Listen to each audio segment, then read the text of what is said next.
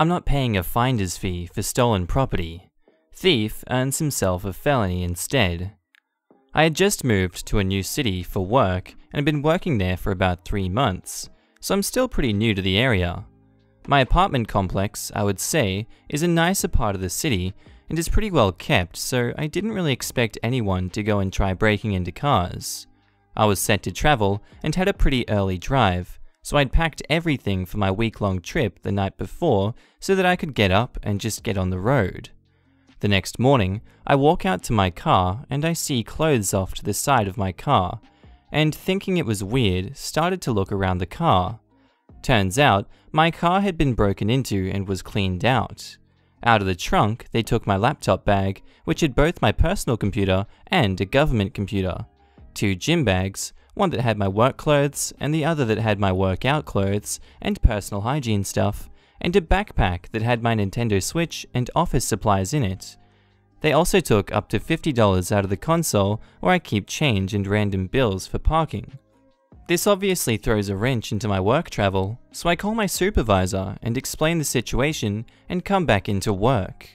It's my fault I left all that stuff in my car, so I had to go to our security and IT office and explain what happened and see what the next steps were to get a new work computer. During this meeting with the physical security manager, which was 3 hours after I found my car broken into, I get a call from a local number, and turns out this guy had found my laptops on the side of the road when he was coming from visiting his mum. My bag had a "contact me if found" with a number on it. Conversation goes as follows. Hey man, I found your laptops on the side of the road. I figured you'd probably want them back. They look pretty important. Government laptops are plastered with stickers with official jargon and returning instructions. Oh, for sure. I'm currently at work now, but I can come meet you or whatever works. Yeah man, I'm just coming home back from visiting my mom, so I'm just trying to get home so I can relax. Oh, cool. I can make it work. Can you text me your address and everything so I can just come to you? I'll send it to you here in a second. It's also my birthday, so if I could get some money for it, like a finder's fee or whatever, I think that'd be cool. Oh yeah man, whatever you need. See you in a bit. As soon as I get off the phone, I call the local police in that area and explain that this guy is trying to extort money from me to get stolen goods back. They instruct me to meet them a few blocks away from the residence, and they will send a plainclothes cop and officers to act on my behalf, so I'm not in direct contact with the guy, just in case, since the situation sounds sketchy. I go and meet them where they go to the residence. The guy is hesitant seeing the cop cars and takes a few minutes to return the bag. With laptops in it, they bring the bag to me to identify the laptops and everything is still there. I accept the bag and got my laptop and bag back. Easy enough. On the drive back to work, no more than 15 minutes later, this guy still had my number and starts going off. Bad, unreadable spelling and all is seething through text messages on how I could get the police involved. He was trying to be a good Samaritan and he should have thrown my crap in the garbage. So, I did the normal thing and blocked the number. Now I'm still missing everything else, including the Nintendo Switch, which was in a case with 7 games, which is important. I was originally going to take the loss on it, and take it as a stupidity tax, since it was almost impossible to get back. However, something didn't sit right with me with this guy, and thinking if he did have it, he was going to try and sell it fast and cheap. I went onto Facebook Marketplace and Craigslist, searching for a Switch for cheap around the same location as his house. Bada-ba-bing, bingo! The ad reads $200, Nintendo Switch with 7 games and case lightly used, no charger or dock, must be gone today. The location was enabled and was within 2 miles of his address. The phone number was the same and the dock and charger were in my apartment. So I had a buddy of mine who lived in the next city over contact him, asking him if he could hold on to it till tomorrow, since he wouldn't be in town until the next day and he would pay him $300 instead. The dude agrees and also gets him to read off all 7 games that were there. This was to buy us more time so I can coordinate with the police. The next morning, I get everything together to go make a case to police to assist me with this. Police report, the Craigslist ad, the serial number from Nintendo, the screenshots of the text messages between him and my buddy. I make my case and the police agree to do the same thing as the day before and meet me somewhere else to go over what the plan was. I meet them and go over his address and what all I had missing. These are different officers than the day before, and they recognize the address and the name. We found out this guy is known for this stuff and is currently on probation. So we come up with a plan where my buddy will call us on his work phone so we can hear the conversation and call him on his regular phone to see what's going on. The police use a plain car, go to this meetup spot, and acting like my buddy, scoop the guy up and get him to cough up the rest of the stolen goods. They were able to recover all my items, including all my clothes and bags. He ends up going to jail and earns a new felony on his record for receiving stolen property. I think I would have lost the rest if I didn't do the digging on Facebook Marketplace and Craigslist. Our next story was posted by user Clickety Clickety, titled, I was recently privy to this email conversation from a friend who was a tabletop RPG developer. The names and the details have been changed, of course.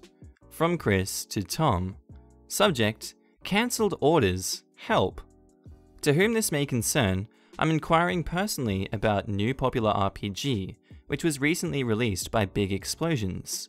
We have placed several orders for large quantities of this title due to high demand, and each time we place it, we receive the below attached message that our order unfortunately had to be rejected. I understand this may be a glitch in your system of some sort, but I would be very appreciative if you could resolve this so we can order this title. Yours, Chris, owner, Big Down Home RPG Game Store.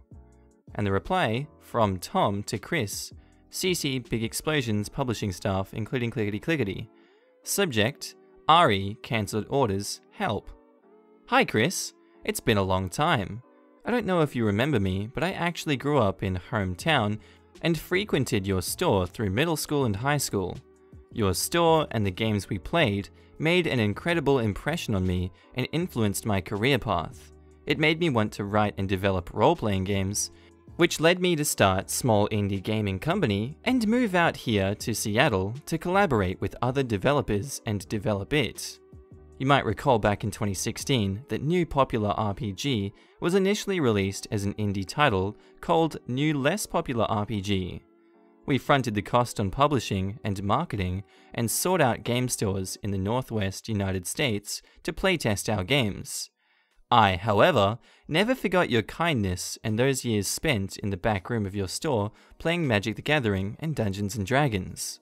So I took a 16-hour road trip to show up at your store and personally ask if you would be interested in selling it on your shelves upon release. At that time, you told me that you only had room for big titles, and that you couldn't accept every indie RPG developer that knocks on your door.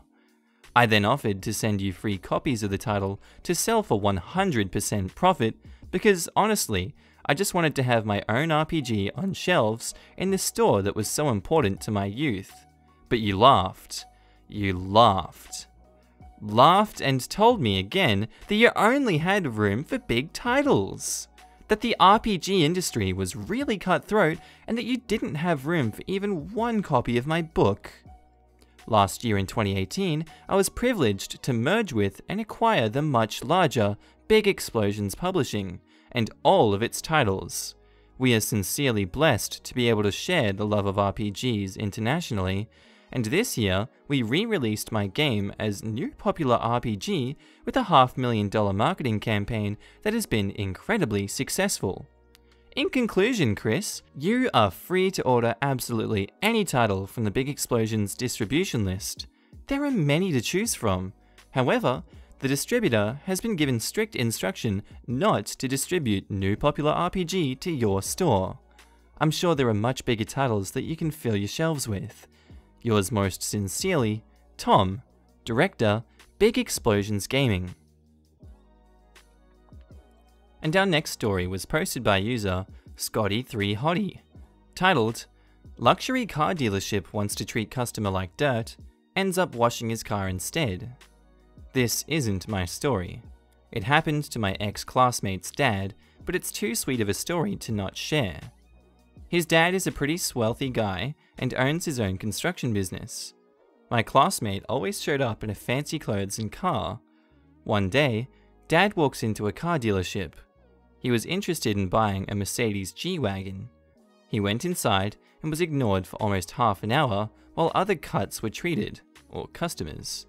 Eventually, a couple of salesmen approached Dad and asked him what he's doing here.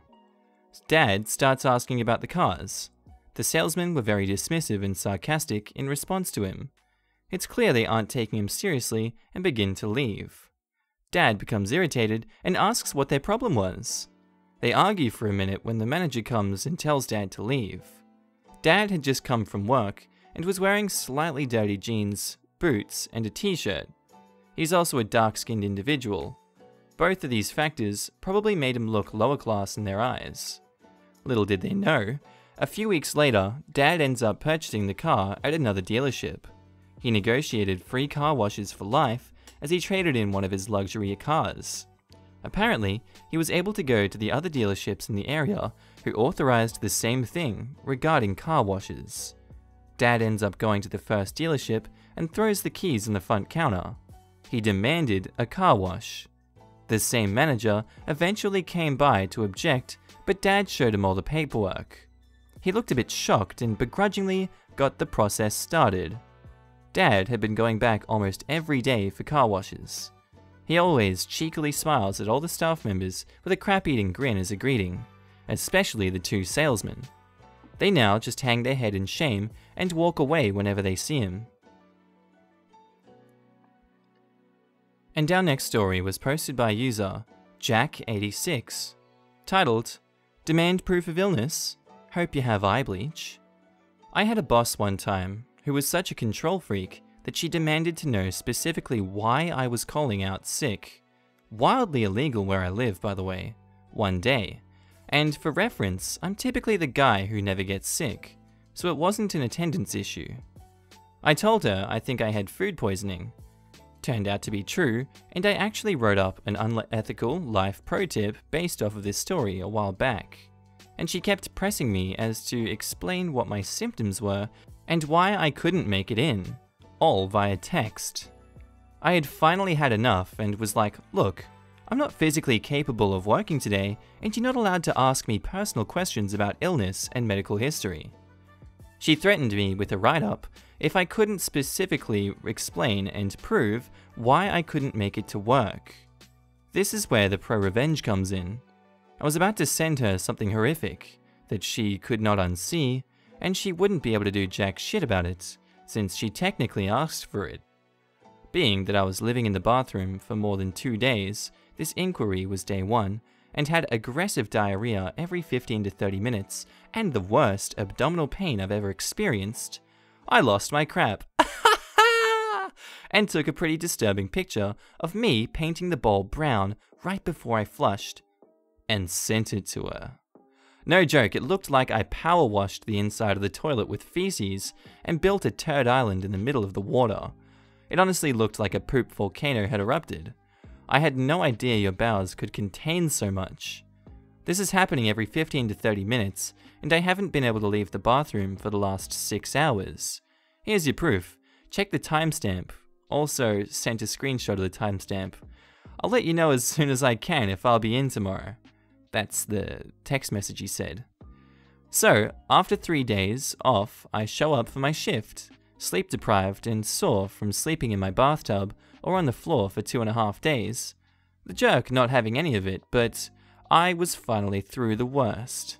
She immediately escorts me into the office where our regional HR rep is waiting for me and we all sit down. He has paperwork in front of him and is discussing the quote-unquote incident with me and gets me to acknowledge what I did and that sending unprovoked and offensive content to co-workers constitutes harassment and blah blah blah. Right before he asks me to sign a final write-up. If you do something like this again, you're fired. Before signing, I ask him, "Did she tell you why I sent this?" Well, he was dumbfounded, and he said this isn't really inexcusable, and basically handed me a screenshot printout of the text messages where the tramp deleted everything in the exchange in her phone, but me saying, "Sorry, but I need to take a sick day today," and the picture. I laughed and handed him my phone and said here is the full exchange. He asked me to leave and give them a few minutes. About 10 minutes later, he calls me in by myself and explained what I already knew, that she was the harasser and that she had aggressively violated policy laws and would be dealt with, and to call him if anything like this ever happens again. I found out from one of the assistant managers that she ended up getting a final written notice and was super close to being fired, and it prevented her from getting a big promotion that she was being looked at for. So, if you ever come across a D-bag boss who wants to play doctor and question your sick leave, send them diarrhea pics, and they'll either shut the frick up or give you lawsuit material. And our last story was posted by user DStriker120, titled, "You took $200, you lost $21,000. So, most users of computers will probably have some experience with this. You know when you're online shopping and sometimes a box pops up and says click this promo code, sign up, yada yada yada? Well, we know they are scams. My mistake, I first clicked the wrong X. They put a fake one on top and I clicked it.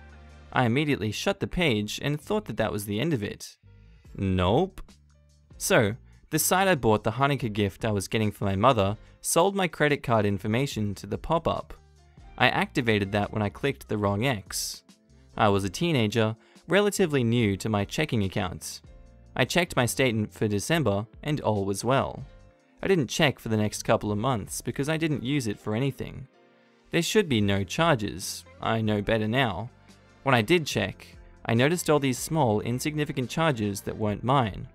Always less than $10 and usually around $2, but the multiple charges added up to be just over $200.